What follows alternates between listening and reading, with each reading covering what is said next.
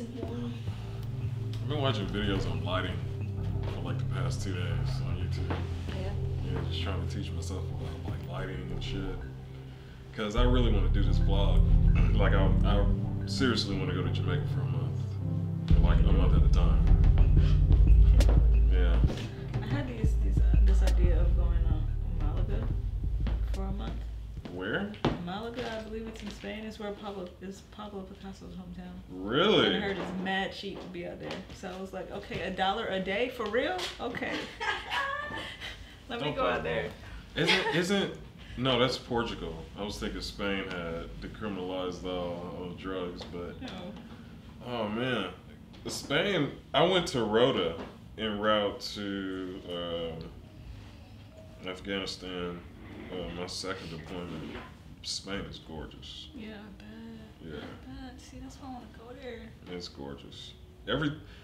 Honestly, everywhere that I went overseas was absolutely beautiful.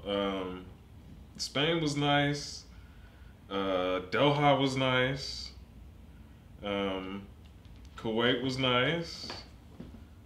Even Kyrgyzstan with the mountains. I mean, it was beautiful. Afghanistan would be a beautiful place to visit if it wasn't such a fucked up ass country. But, I mean, everywhere over there was just scenic. You know? You were in the army, right? Yeah. Yeah. How long were you in? 4.5 years. That seems like a long time, doesn't it? Like being in military years. That's about 8. That's like at least 8. That's like 8 or 9 regular civilian years. Yeah. I was in a hard landing in Afghanistan. My first deployment. I've gotten mortared. I've gotten hit by a Humvee. I went through a lot dealing with that stupid ass shit. So did you like it? No, you didn't like it. You didn't like being in. I missed like the structure, like kind of how like, you know, people, you knew that like a large majority of the time the people that you go to work with, they're coming there to like actually do their job. That's what I miss the most, cause like dealing with people and whether it's like them working a normal job or you know, dealing with people who own their own business and work their own way. I think that we have like this certain level of tact and professionalism that we think is normal, that a lot of people don't think is normal, or like a lot of people haven't thought of. So in transitioning back, that's been like one of the biggest things is like missing that structure, but like, you know, knowing that I gotta like be patient when it comes to like normal people out here. That's really the only thing I miss about the military. The rest of it, that shit sucked. I mean, I miss flying every day, or you know, every other day or whatever. That's right. What did you do? I was a 15 Sierra. I was Kiowa mechanic. It was like a small Bell 407 mechanic, and it had like this huge ball on it. But I would always be flying with like the Chinook guys, the Black Hawk guys, because I would go from base to base, delivering parts or like doing whatever. I'd go on downed aircraft recovery missions where, you know, aircraft got shot down or like in my situation, it hit a tree. So we got to go out there and like, you know, deal with that situation until they figure out whether they want us to take certain parts away or if they want us to blow the shit up. So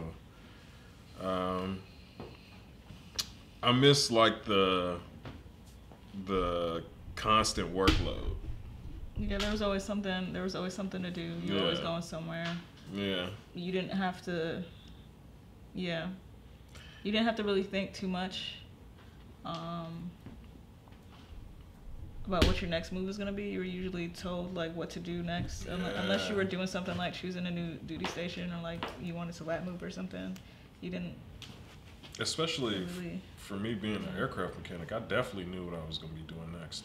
I forgot, you said you were like in command, right? Like you were. Yeah, I was at the command element at the MEF level. Right. So, you know, I definitely was the lowest ranking Marine for for my entire enlistment, around like nothing but like shiny.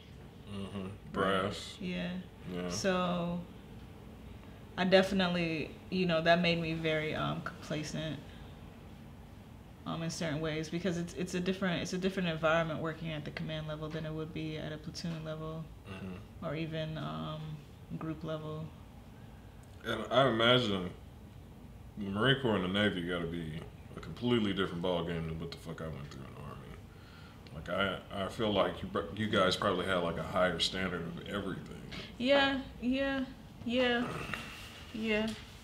We did, but we did. I was I think I told you this, but last time we spoke, I was a huge turd while I was in.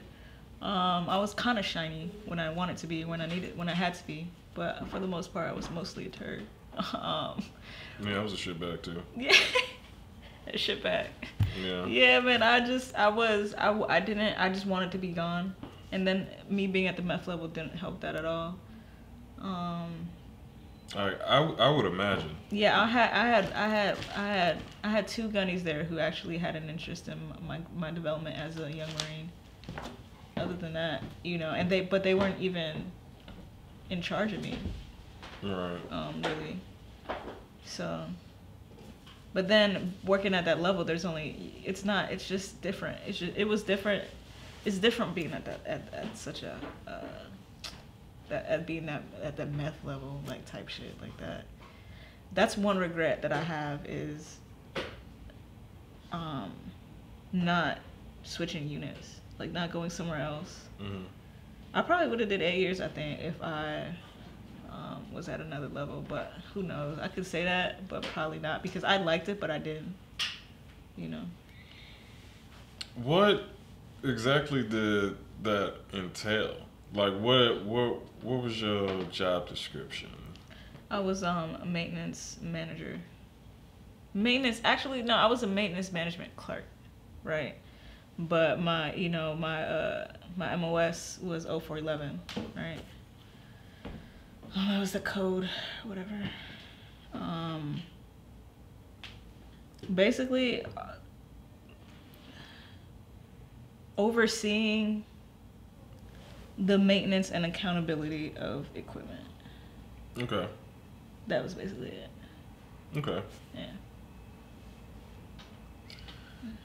I feel like from being in this environment, even the last time when the walls were a little bit more bare, yeah. I feel like using your hands and like seeing your work is something that's very essential to you. Yeah. I feel like. Yeah. You know? Yeah. I don't feel like you ever could have thrived in that environment. Ever. That's so true. That's true. Ever. That's true. I would not have. I wasn't, because I was always thinking, the reason why I was so complacent, it wasn't because I didn't appreciate the position. I was just always thinking about doing something else. I always wanted to do something else. And so it prevented, I didn't have that awareness, one, of myself, and two, of the fact that I'm gonna have to do 4 years regardless. Yeah. Bro. There's no getting out of it. So take advantage of the 4 years you have, and get the experience. And I did still get the experience, because I was overseas, and I went to Korea, but I don't know. I feel like I could have done so much better, and I know that's just who I was, and I needed to go. I definitely feel like your potential was limited. Yeah. You know. But the thing is, my potential was limited. I don't think necessarily because of the environment, but because of my personality at the time. Oh, you think it was you? I think it was me, man. I'm not gonna lie. I think, granted, my potential would have been limited regardless, because of what the structure of the system was, because of what it was. It's the fucking military, and I'm a creative. Come on, like. Yeah, it doesn't work. It does not work, right? But as far as like my potential within the institution, or just as a person, as the growth, the character development. But then again, I could say that my level of character development now is due to the fact that I was even doing that shit and I have it to reflect on. But I don't know. Well, I don't know. I still feel like, even though you feel like it was you, I still feel like your environment has an effect on you. You know what I'm saying? Like your environment has. That's true. An influence on how you're thinking. You That's know, true. when you take yourself out of negative situations, you tend to think more positively. So if you were having a negative attitude about it back then, I feel like probably it was because you were probably around some negative motherfuckers. And that goes back to earlier when I said I wish I chose a different unit, you know, and probably got around some different people. How do you feel like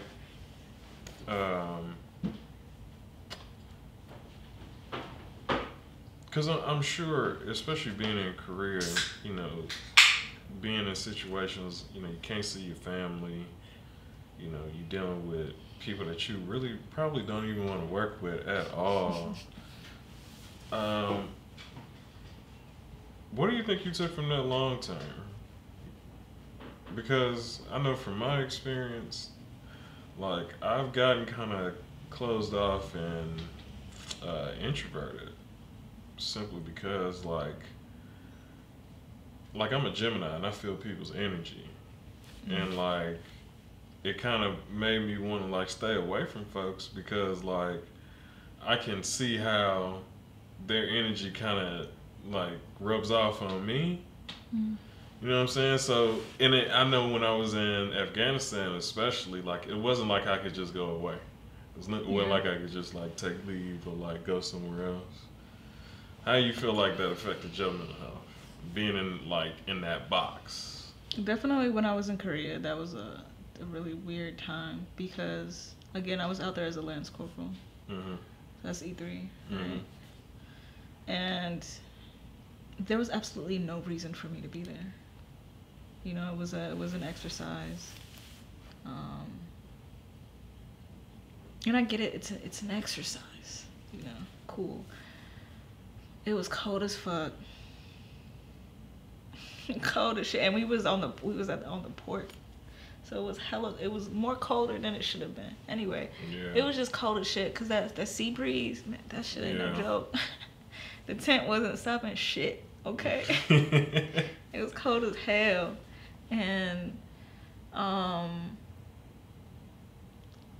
one of my friends passed away.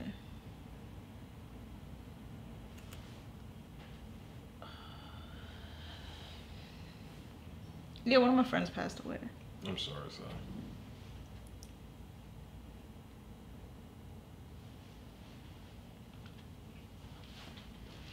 It's because I smoked. Smoking makes me emotional. Okay. Anyway. I'm sorry, Sai. I didn't mean to do that. You sound like me on the first episode. That's how I was with my mom. No, you didn't do anything. What the fuck? I'm telling you it's because I'm high. And also, it's been a little emotional today, like internally. So. Need a tissue? Okay. Thank you. We're gonna cut all that out. All right. Oh no, that's staying. Everything else that I'm dealing with internally is what's informing me, reflecting on that moment, causing that to be so heavy. You get what I'm saying? So I've definitely moved past the situation, but like, so one of my friends, he passed, and it hurts because me and him fell out. Oh. And it was kind of one of those things where we were hanging out every day to not hanging out at all. And we were in Japan. We met while we were doing some guard duty bullshit. And, you know, he left. I saw him as he left, and I was just like, you know, whatever. You don't think about that type of shit in that moment. Like, oh, I'm never going to see this guy again. And then he, you know, he commented on it. He was like, yeah, we don't even talk no more, man. And I was like, yeah, okay. you know, some shit went down. We had a fallout, you know, whatever. Anyway, then I go to Korea, and, you know, I'm dealing with that environment. One, what I described, me being bored out my motherfucking mind, hurrying up to wait for not a goddamn thing. I'm dealing with my girlfriend at the time. You know, and we're young as shit, so you know we're dumb as hell. For no damn reason. And dramatic. Everything was trauma, right? So there's the stress of that. We ended up breaking up. I was dealing with that, and then I got the news that he passed. And then, because of what had went down between us, my friends were telling me about it, but they weren't saying good things. And that kind of hurt as well. Yeah. And... Because it's like you knew him, and they didn't know him like that. Right. Yeah. Right. Yeah. So, yeah. Yeah, that was, Korea was definitely a time that was... And then I was getting in trouble a lot out there. I remember one time what's this, I'm not gonna say it because it's kind of some boot tenant, right? Whatever, I don't care. She had a problem with me for some reason. And I didn't give a fuck. I didn't give a fuck because I understood you were an officer, but I still, okay. And she would complain about me all the time to like my master guards, and my master guards equally did not give a fuck. So he would just kind of like, it was just constant, like every day. And I'm like, lady, I'm bored. So of course I'm not gonna be, come on, man. If there's nothing to do, of course people gonna get into trouble. So of course I'm gonna dwell and on the bullshit, the other stuff, the other personal shit I got going on, because there's no work to fucking do. And so that's gonna cause me to not come into work when I'm supposed to. Yeah. That's why would I hurry up to be on time to just sit there and check a log? Yeah, that's true. Especially, you know, ain't nobody life on the line, you know what I'm saying? Exactly. Ain't nobody dying. And look, that was my whole mentality throughout the Marine Corps, right? I knew that this was all fuck games. I knew that this was just, so I never took it seriously unless somebody was actually in fucking distress, or unless I had to because no one else was going to. Yeah. That's the only time I showed my true potential. Other times I was a goddamn stanchion. So that was my entire mentality. If it's not that deep. I get it.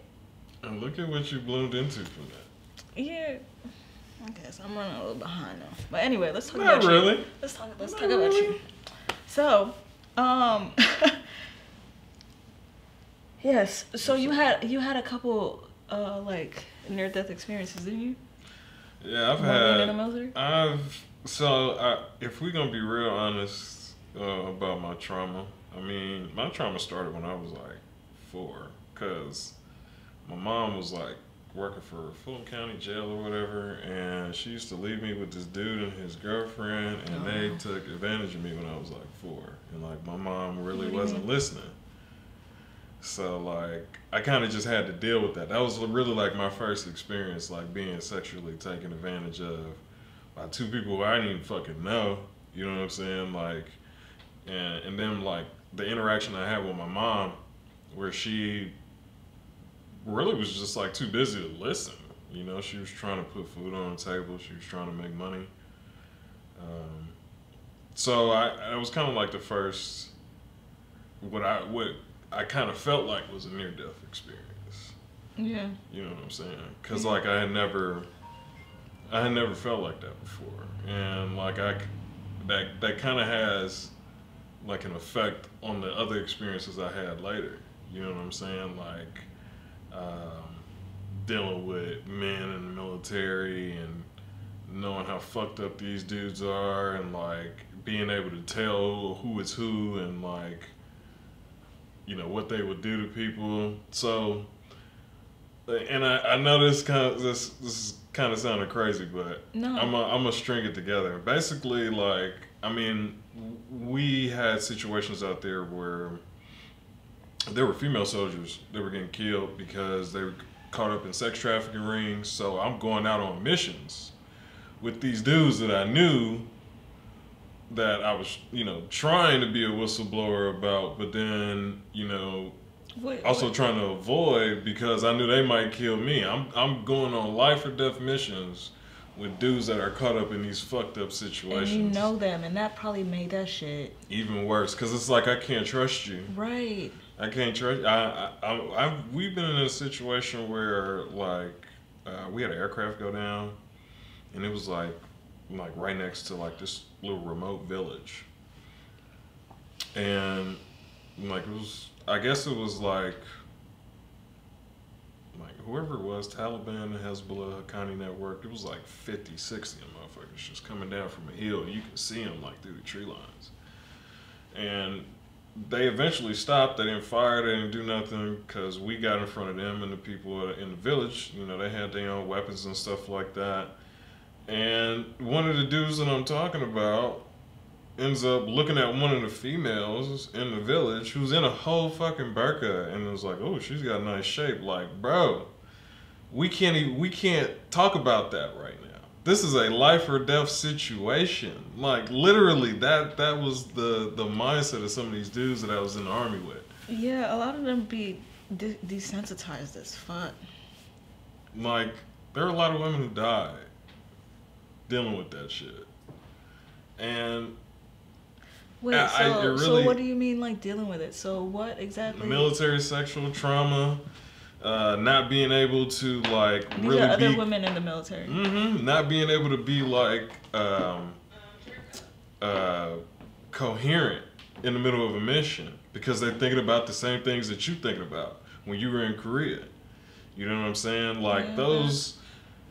Those situations made my life or death situations like getting mortared and being in a hard landing in a Black Hawk.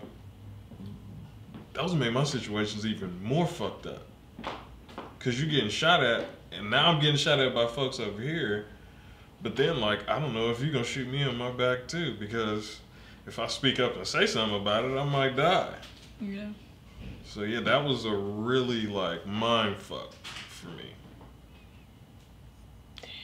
Yeah, more that I think the sexual trauma, because I had a platoon sergeant who, he got pissed off at me, and I'm sitting at like how your desk is right here, but there's no outlet. There's a wall like right behind the desk, so there's nowhere I could go, and he's literally in my face with like his crotch in my face, and then like had the audacity to put his hands on his hips like I was supposed to suck his dick or something. Like, I told him I would kill him.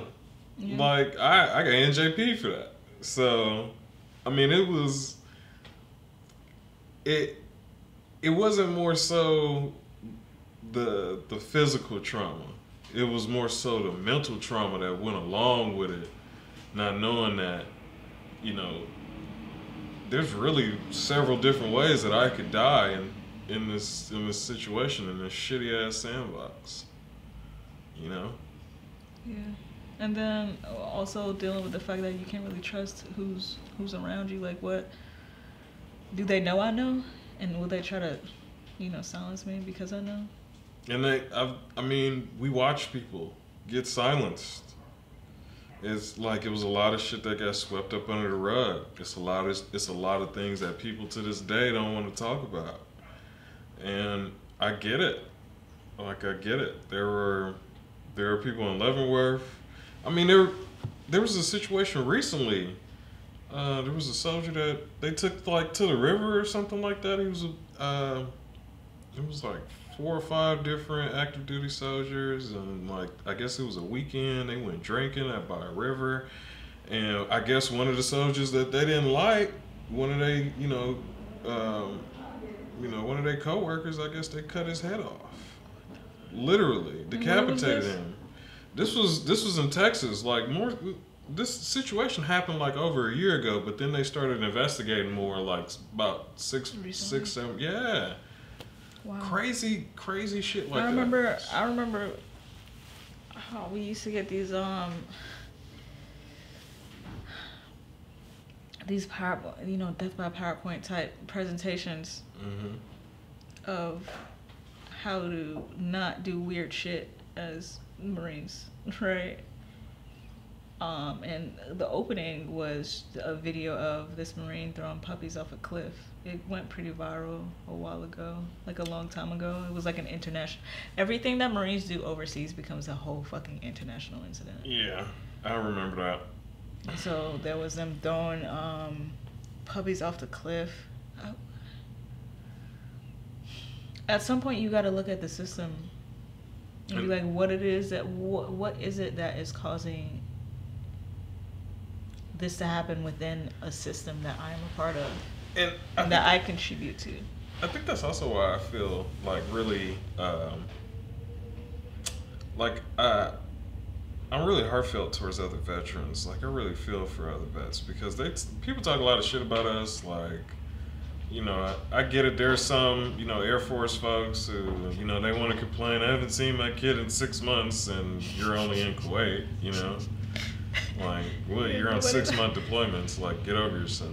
But I mean, there are people who I don't think a lot of people actually realize that there are people who come from the streets who join the military, who trying to run away from their trauma in the street, and end up running into more in the motherfucking military.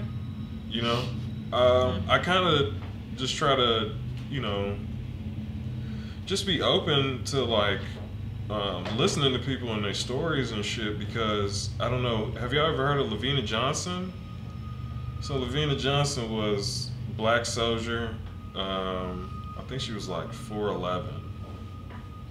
She went to Iraq, 101st out of Campbell, same unit I was in.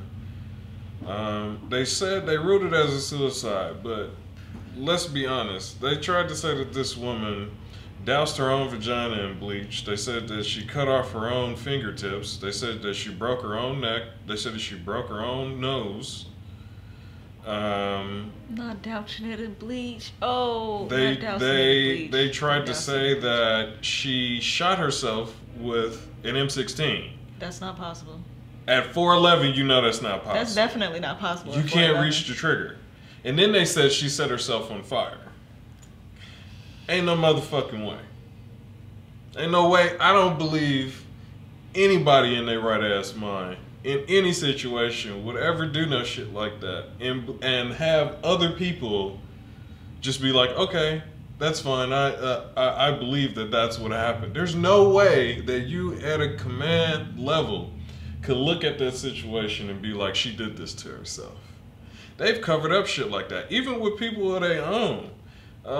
People love to talk about like Pat Tillman, right? You know who Pat Tillman is. Pat Tillman was he was an NFL player who left the NFL to be an Army Ranger. He ended up getting killed. They said he was killed by enemy fire at first, and then it came out that he was killed by friendly fire. Then it comes out he wasn't killed by friendly fire. He was murdered sitting in his truck because the Rangers that he was with did some other fucked up shit, and he was the whistleblower. So they killed him. He was a whole fucking NFL player. Starting linebacker for the Arizona Cardinals. And they murdered this dude in a fucking truck. That's crazy. They will cover up their own shit. Yeah. It's a lot of shit that goes like, it's a lot of shit that has happened that we probably have not even fucking heard. That people ain't gonna speak on. So you gotta think about how, like, all of that, your childhood traumas, your street traumas, because there's gang members in the military. Yeah. You know what I'm saying? Then you got to deal with your family issues. Then you got to deal with your military issues. It's a lot. It's a lot. People really, and then now we living in this COVID era, people got a lot of brain fog because you got a lot to process. You know,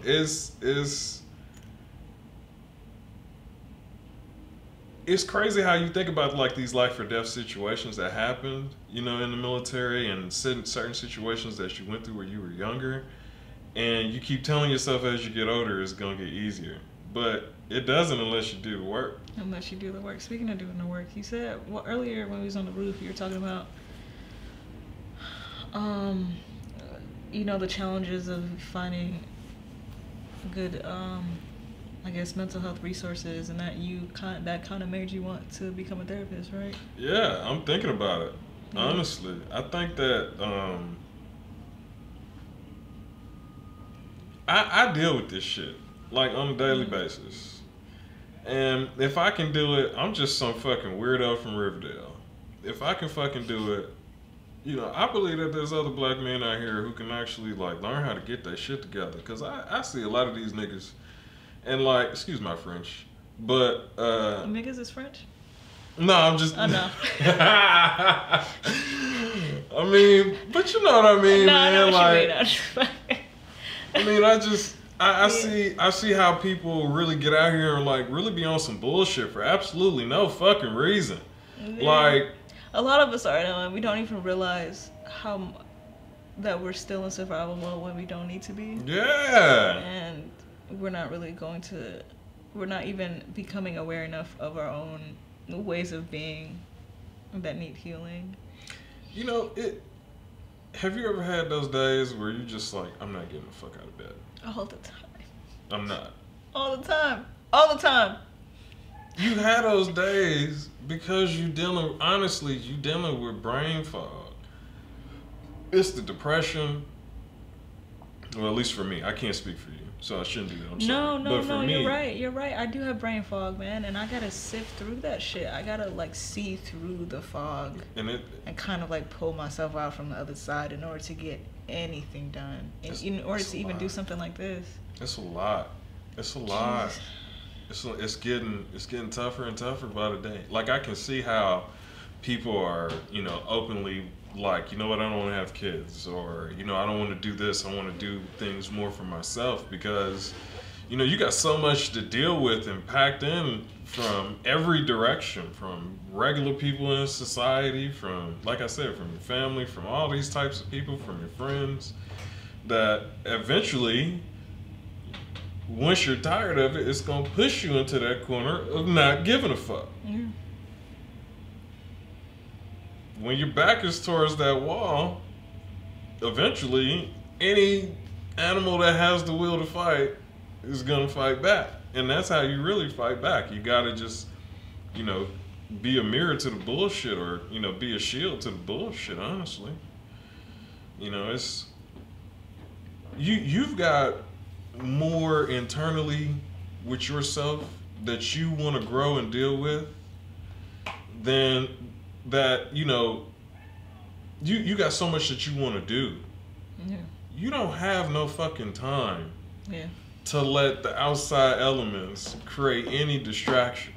Yeah. You know what I'm saying? If you feel like you can deal with some of these distractions, cool. Yeah. You know, you can date, you know what I'm saying? Whatever. I'm not trying to sound like a dad. No, you good. Okay, but like, but nah, you good. Sometimes dating is a distraction for people. It is, and that's what I realized. I realized that recently, that I should not be dating. And to get to that conclusion that a lot of people don't get to, you gotta not give a fuck. Yeah. You gotta learn how to love you enough to not give a fuck. Yeah. And be comfortable with just being like, hey, I'm here in this space and I exist. Yeah, it was very draining, dating and trying to focus on my path. Yeah. It's almost as if it's almost as if they're parallel and never intersect. Yeah. Why do I keep trying to intersect the two? Like, it's just not gonna happen. I think it's a whole different path. It's not mine. It's not what I'm gonna cross. It's not something I should be doing. Yeah. And like you were saying earlier, like knowing yourself. Yeah, knowing myself. You know, trying to get to know yourself. Yeah. I realize there's a lot of people out there that are so miserable that they don't even try to be honest with themselves about what it is that they really want and need. It's difficult. It's difficult to really look at yourself, because remember earlier when I was saying how I know all of myself because I've looked and I've been real. Yeah. Right. That's heavy to carry. It really opens up a door that... So one, you got to work to open the door, and then you have to work to close it when you need it closed. Yeah. And that's a lot, right? And a lot of people don't want to open the door in the first place, because it's going to be a lot of work to close that if I will ever be able to. It hurts. It's very painful. It's a lot. It's heavy. I'm not gonna deal with that if I don't have to. That's most people's mentality. Right. The only reason why I had to I didn't have a choice. It's because I had no choice. I wanted to get to a certain destination. There was no other way besides this way, and I had to process. I had to go through what I had to go through myself. I had to learn. I had to see what the fuck was going on. I wanted to be a different person. Okay, how am I going to do that? I have to learn the person I am now so I can adjust and move differently, right? And So that was the situation that like forced you to be honest with yourself. Yeah, like I don't even remember. I want to say it was drugs. I did a lot of pills and cough syrup, right? But I want to say it was that, but like something in me was like, something's not okay. Yeah. Let's wake you up now. Yeah. And I was like, okay, how do I do that? Okay, be honest. Be completely honest and transparent and vulnerable. It got to a point where I don't suppress any of my emotions, but that ends up becoming a problem. Yes. Right. Yes. So I got to a point where I was too expressive. I was too vulnerable. I was too sensitive. Because I had a point where before I decided to open up that door, I didn't give a fuck. Like I gave a fuck, but I didn't give a fuck about nobody else. And I didn't give a fuck in the sense like it was like a tunnel vision type giving of a fuck, like caring or not caring. If that makes any sense. Like I don't see nothing but me surviving from moment to moment, right? And and mostly it was social. Right. Yeah. Social surviving, right? Survivement. Whatever. Yeah, whatever. Yeah. I know what you meant. Yeah, okay. So I look, when I tell you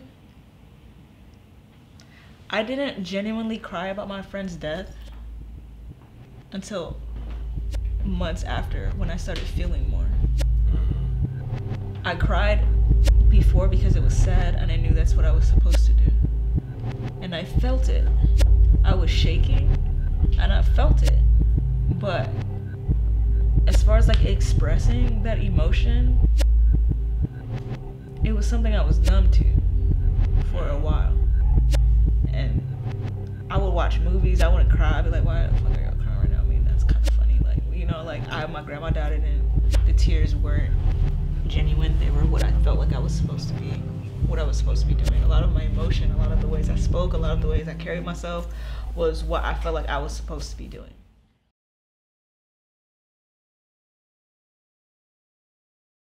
Like getting pissed off, trying to fall out over that shit. Like I was like, I really need to like get my shit together. Man, when I started thinking about it that way, I started not giving a fuck. So yeah, thinking from the third person perspective, I find interesting, because I was thinking about this the other day about how I'm probably so hard on myself because I know me. I know the full me from when I became conscious until now. I know everything about myself, and some things I haven't forgiven myself for. Some things, you know, I just see myself fully, and because I don't love myself. I haven't really processed that, forgiven myself. I'm not in a state of loving myself. I view that shit as if I'm not human or a regular ass person, and I'm just this asshole turd that doesn't deserve to be viewed as. I've definitely been in that position. Right. So, but other people don't feel that way. People see me from the outside. They don't know everything. They don't know who I am. They don't know everything about me. They don't know all the weird shit I've done in my past, all the fucked up things I've done that is affecting how I judge my, that is affecting how I gauge my ability to judge a situation properly. You know what I'm saying? And that's what keeps me in all these fucked up situations, because I don't trust that, oh, this is not somewhere I need to be. Well, maybe you're being dramatic. Yeah, that's how I feel. That was a lot. That was a mouthful. No, because like you get to a point of knowing like how to pick and choose your battles, right? Yeah. Like I've gotten to a point where like I've realized that, like, I don't know everything about you, but I do know that, like, one thing that we share, a trait that a lot of veterans share, is that we beat up on ourselves a lot. Like, a lot. Yeah, you know, I beat up myself. We're conditioned yeah. to. Yeah, I beat up on myself a lot. That's true. We are conditioned to. That is so true. That is something that we will carry forever, and that's something that we gotta, like, consistently be aware of. I think that is so true. I think that the key to not giving a fuck for me, honestly and simply, is being more aware. You know, in the training, the whole point is to dismantle you or destroy you. It's brainwashing. To build you back up into what they want you to be. Mm-hmm. And I get it from a systemic standpoint, because in order for the system to work, we cannot be individuals. The system of the military, right? Right. So I get it, but that is so true. Mm-hmm. Because they build you back up into this identity that kind of leans, that is based on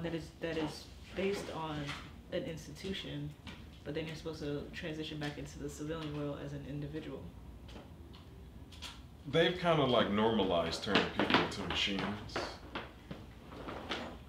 And then when the machines don't know how to like transition back into the normal world, they vilify them. I mean, I've been through that several times too. It's tough. It's really tough because you think that it puts you in a mind state that a lot of people in this world are against you. Yeah. Right? And again, awareness will teach you that it don't matter how many people are against you. You really don't need to give a fuck. You really don't need to give a fuck. That's it. If That's they the against title you, of the episode, y'all. fuck them. I don't give a fuck. That's real though. I like your socks. Thank you. Look at these shoes. I had to though. mismatch. Y'all see these shoes, man? I'm so jealous, man. Oh, I'm ashy. My bad. You know, 2 different pairs of socks. I just saw that one over there. I said 2 different pairs of socks. Mismatched socks. It's cool. I get it. I understand. But I was trying to rush here. Like, I was flying. So. You don't gotta rush I was trying not to be late. It still worked though. They both were, they matched technically in one way. Yeah. But I think that when you take on the I don't give a fuck mentality, things get easier. Like, you know, it's a lot of people out here who gonna judge you and like put their expectations on you and shit, and they living the most fucked up life ever. I had this dude that I was actually. Yeah, they be unhappy as fuck. They really do. A lot of people be miserable, and like nothing makes them feel better except like spreading their misery to you. Yeah. Gotta be aware. That's true. I'm definitely gonna get Shit to do with them, but I'm grumpy as hell. And what's the key to that? Awareness. You right. Cause you don't intentionally do it. And we all do that. Our moms do that to us, our dads do that to us. You got, you know, if you got a big family, that's definitely worse because you got expectations from brothers, sisters, you know, nephews, done. Huh? Is that from everybody? That's yeah, like whole family just putting their expectations on you. And then you realize, well, what the fuck are you doing with your life? How you got all these expectations from me? Where are you going? Exactly. That's the thing. One thing I have to tell myself that helps me not give a fuck is, who are they, and why should I care so much about their opinion of me?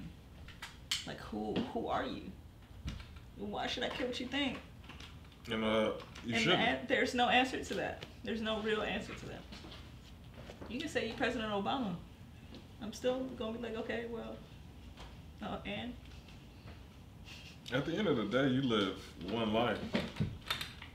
You gotta do what's best for you. You know? Is that how you gonna be sitting? Me? Yeah. Okay, so I'm probably gonna alternate between this position and this. Am I good for both of those?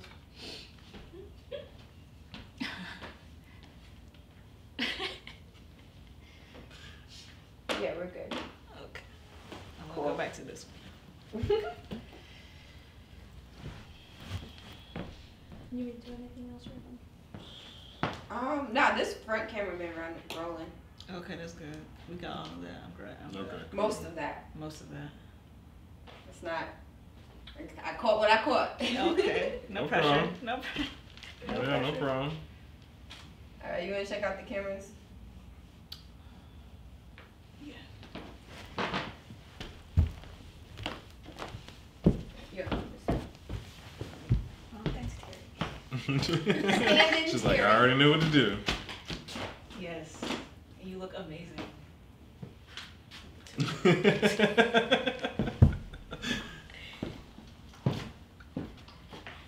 Okay. Yeah, this is cool too. I like that we can get his shoes because I'm gonna shout them out again. I'm pretty sure I caught that though. Oh, okay. This one's not your turn. Yeah. You might just have to click a button.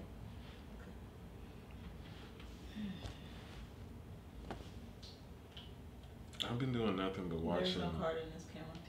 Oh yeah, no. Just the thing here. Moving wirelessly. Yeah. Okay. Nice and warm. I've been watching videos on lighting